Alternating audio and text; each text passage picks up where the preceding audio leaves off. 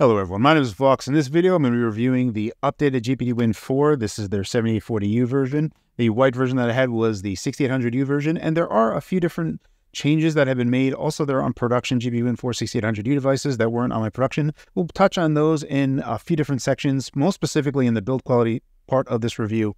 The biggest change that came with the Win 4 7840U is the addition of the Oculink port, which we can see right over here. Let's get a close-up of that. So there you can see the Oculink port. And this is basically just extending the PCIe lanes over a cable. GPD also sells their own device and their own eGPU solution called the GPD-G1, which has the AMD 7600M XT. I've already done a few different reviews for that, so if you're interested, you can check the videos for that. Largely, the only difference there is Oculink and the inclusion of AMD's latest processor, their 7840U over the 6800U. Now, there isn't really a gigantic performance difference here between 6800U and 7840U. So if you already own a 6800U device, I don't care what device it is, there isn't a large reason that you want to go switch over, because realistically, all you're looking at is anywhere from 10 to 30% of a performance improvement per watt. And we are only speaking from where drivers are right now. It needs to be said that AMD doesn't even have official drivers for any 7840U device as it is right now. And we're only looking at preview stuff. Before we get into the benchmark section of it, I'm trying to give this as a more narrow look at the 7840U. This is basically an update on my Win 4 review. The only thing that's changed is the chipset and the Oculink port. So there's not a whole bunch that's really changing here, but I'm going to cover all the different changes that have changed from my initial review, and we'll talk about that right now. The thing that I think a lot of people are going to be interested in is that I had the GPD Win Max 2 7840U for a few months now, or a month and change. And this device on 7840U was performing better than a lot of 7840U devices. A lot of people felt that that was like a magic device. It turns out that the GPD Win 4 7840U is performing exactly the same. So as it stands right now, GPD is making the best 7840U devices. So if you wanted to get 7840U, I would encourage you to get any of GPD's devices. They're going to have the Win Max 2, the Win 4, or the upcoming GPD Win Mini. I'll be reviewing the GPD Win Mini as that comes along. But right now, performance-wise, it is performing in line with expectations insofar as being 10 to 30% better performance per watt over 6800U. So we're going to cover that in bigger detail in a moment. I'm going to go ahead and start talking about the tech specs that are on the GPD Win 4 7840U. Let's get into it. From a high-level view, the types of chips that are available on the GPD Win 4 are the 7840U and the 7640U. Now, the 7640U, I do not have that, but from what I have had submitted to me, the 7640U is underperforms at every wattage compared to the 7840U. So even though we have less cores, you'd figure that there's less cores, that the power spend at lower TDP would be better. But so far, all the information that I've been receiving, it doesn't indicate that that's the case. I don't have it myself, so I can't really comment on it other than what I've seen. But right now, don't anticipate 7640U performing better at lower TDPs. Pretty much performs worse across every TDP. On top of that, we have three different RAM configurations. We have 16 gig, 32 gig, and 64 gig. This is using the latest available LPDDR RAM, 7,500 mega transfers a second. Now, for what it's worth, there are companies that are limiting this to 6,400 mega transfers a second. On GPD, you have that option to go to 6,400 mega transfers. As it is, my unit's been very stable at 7,500 mega transfers a second. All of my GPD-G1, the AMD 7600M XT, eGPU performance stuff that I've been showing off has been running 7,500 mega transfers. So I have been doing nothing but running this at that. I have long tests running at 35 watt, testing thermals as well as internal and external, and running at 90 minutes, no problem, no crashes, totally stable. So from my point of view, it's working great. The reason that I bring this up is that AMD 7048U platform is rough right now. And this isn't GPD's fault, it's not IA's fault, it's not even Asus's fault with the Ally, with their Z1. Right now, it's just a weird position. There still is no official drivers that we have for it. So we're kind of working through it as we're discovering everything. So I can only report on what's going on right now. As it is right now, all of GPD's 7840U devices are performing the best out of all the devices that I've tested. Last, we have different storage configurations, 512, 2 terabyte, and 4 terabyte. Now that we've gotten high-level specs and price out of the way, let's take a little bit of a deeper look at what each one of those specs actually means. Let's first start talking about the display. So now the display on the GPD Win 4 is a little bit special, and for people that may or may not be aware, GPD is actually rotating the display via hardware so that it is presented to all operating systems and everything that it is a landscape panel. When they did this originally, there was a little bit of a bug in there that 60 hertz, running at 60 hertz, you would have a ghost frame, a frame that did not update. It would be a stale frame it would wait for one frame to pass 16.6 milliseconds, and then it would start feeding the frames again. What would happen is that this would basically be presented as a stutter. It was hard to detect. You really needed high contrasting parallax scenes to actually see it happen. I'm pleased to report that this has all been solved by GPD, and in fact, all 74U devices have this, and by presenting this screen with you, you can see that it is a clean motion that you can see happening here. So looking at high frame rate capture and high contrast parallax screen, I can confirm, just like it did after the fix for the GPD Win 4, that all these screens are fixed. On top of that, you have a 60 Hz mode and a 45 Hz mode available to you by default. You can add additional frequencies to that, but that is something that you'll have to do outside of this. By default, this is all any particular operating would see, whether it be Linux or Windows. You're going to see 60 Hz or 45 Hz available to it. The reason why we want it to be a landscape screen, especially for Windows PC gaming handhelds, is that for older games that are going to be DirectX 8 or older are going to have problems and fail to launch when they try to actually render onto a portrait-based display.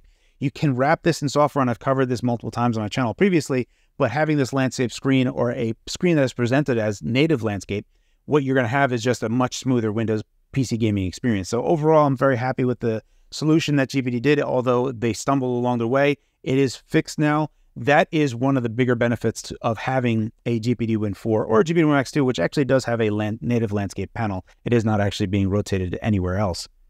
Next up is the Oculink interface itself. And this is actually a pretty simple port. It's just a standard port that exposes 4 PCIe lanes that can go over a cable or a wire to another particular device. GPD completes this entire suite by having their GPD G1, so you can have an external GPU that has more power. So if you wanted to play something that needed more power, you can do that on an external monitor in a very easy way and be able to capture that power in a better way outside of Thunderbolt. Next up on the list that GPD likes to talk about is their PC-grade large turbofan. Their thermal solution on the GPD Win 4 is truly excellent.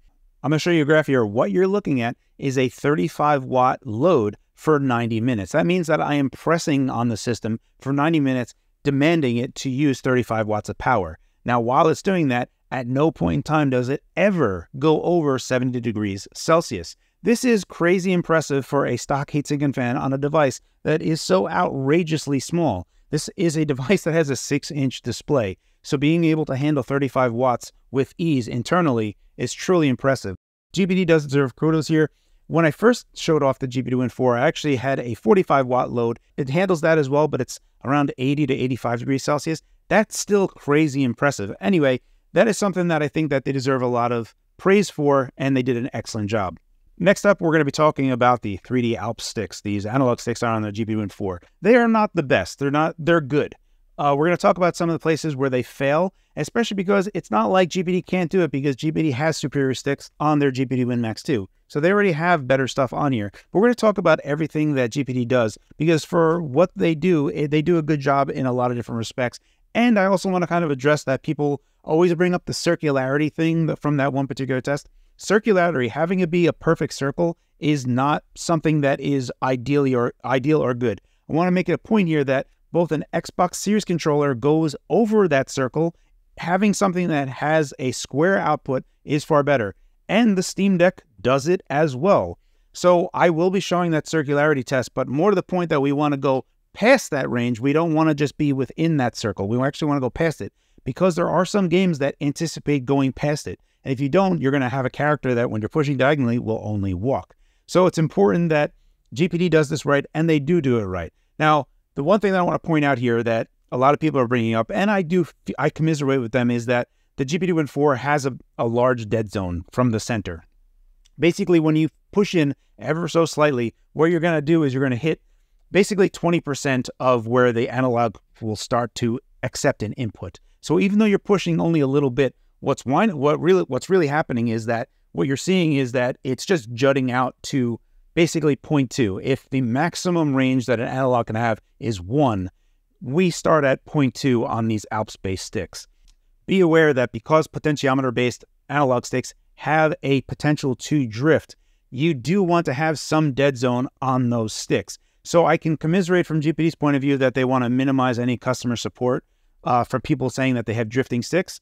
And then they also want to help the people, satisfy the people that don't care and they want to override that setting. Outside of that one particular area, the GPD Win 4 analog sticks do excel in terms of just general fidelity. If we try to just move around and take a look, it has better range, more full range going outside of that circle. But more to the point, even just finessing it, there is no cardinal magnetism. There is no cardinal assistance where you will kind of snap to the rails of the cardinal directions. You can freely float through them. It feels really nice. Nothing feels like it's kind of guiding or sticking to any particular direction. Everything that's on GPD's WinMax 2 Hall-based analog sticks are superior to the GPD Win 4. So it is a bit of a pain to see that these analog sticks aren't as good as products that GPD already produces.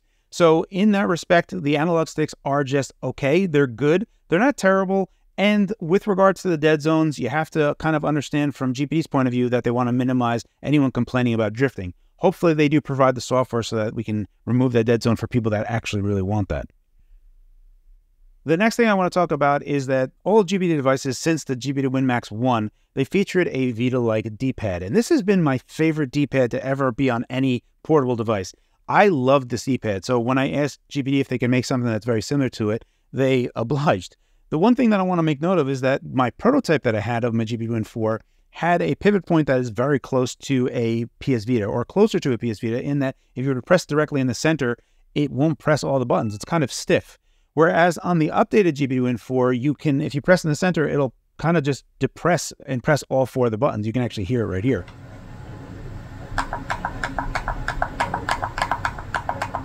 So the weird thing is, I don't know why GPD made this choice, but when we take a look at what's being reported, not all four buttons are being pressed. I believe that this has also been an updated change to the game controller firmware, that not all four buttons will be able to be pressed at one go.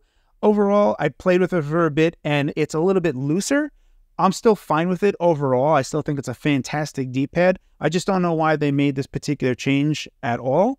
I just wanted to kind of address that because I noticed that a lot of people who had talked to me about it, it just feels like a very, very loose Vita D-pad now. It's not bad. It just takes me a little bit to get used to. I much prefer having a stiffer D-pad or something that is a little bit more stiff than what it is right now. It should be closer to an actual PS Vita D-pad. At this point, I want to take a little bit of a deeper dive and take a look at the 7840U's performance, and more specifically, how GPD seems to be the only ones making the best 7840Us. So let's start talking about the benchmarks now. All right, the focus on the benchmarks in this video is just to briefly get you up to date. I've done far more in-depth reviews on the 7840U in previous videos, so please go ahead and check that out. But this will get you up to speed really quick here. We're going to be taking a look at the GPD Win 4 7840U, which you can see right here, but we're going to be taking a look at a bunch of different TDP slices. The game that we're looking at is Batman Arkham Knight. This is 720p max settings, no NVIDIA GameWorks. Now, if we take a look at here very briefly, if we look at 5 watt, we can see that the 7840U is around 25% better. If we take a look at 10 watt versus 7840U, 7840U is performing around 19% better. If we take a look at 15 watt, you can see that there's a bit of a jump here, but effectively we're 15% better in terms of 15 watt versus 15 watt. And then if we take a look at 20 watt, we're again looking at 24% better. And then if we take a look at 15 watt, we're around 21% better. Okay, now I'm addressing the people that already have 6800U devices. And to those people, what I want to say is that if you were asking me what the question is what type of performance expectations should you get from going to a 7840U device, the bottom line is that you should be looking at anywhere from a 10% to up to a 30% performance increase over the 6800U at the same TDP wattages. So if you're 5 watt to 5 watt, anywhere from 10% to 30%, depending on the game, is where you should anticipate it. Is that really all that great? It isn't. So if you already have a 6800U device, I don't think that this is a worthwhile upgrade for you to consider going to. Instead, I would think about any other features or functionality or even the form factor of the device before you even consider doing anything else. There is a little bit that I want to touch base on more, so I'm going to jump back into the benchmarks real quick. Okay, let's get up to speed real quick. A lot of people have noted that my WinMax 2 7840U is outperforming a lot of other 7840U devices and has been deemed like a magic device. So if we take a look at these 5 watt slices, you can see that my WinMax 2 is around 14% better. If we take a look at the 10 watt slice, you can see that it's still 11% better. 15 watt slice, we're looking at 13% better. So you get the idea that my GPD WinMax 2 7840U is somehow magical in some respects. So it's outperforming other 7840U devices, even though there shouldn't be any difference, 7840U to 7840U, depending, as long as you can thermally make sure everything's okay, they should perform the same, right? So what happens when we take a look at Win 4 versus my GPD WinMax 2?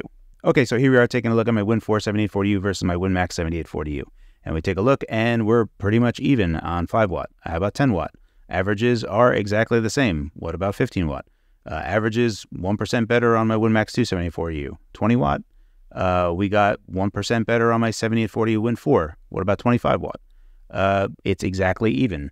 So what we're looking at here is that my GPD Win 4 is actually performing the same as my WinMax 2 7840U. So the only thing that I know at the moment is GPD making 7840U devices is the only manufacturer currently, based on all the drivers and all the other BIOS and whatever that's available right now, that is making 7840U devices in line with our expectations.